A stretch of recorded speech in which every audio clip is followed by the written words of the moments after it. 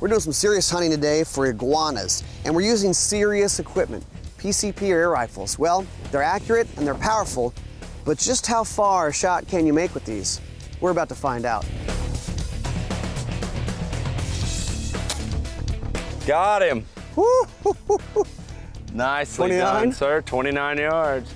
We found one that we can take a long shot with this Galahad air rifle. Yeah, perfect shot. Woo! There we go. It's a great shot, my man. He fell all the way down. How far was that? That was 41. 41 yards with a little 22 pellet gun. So we know there's a wide range that you can shoot them.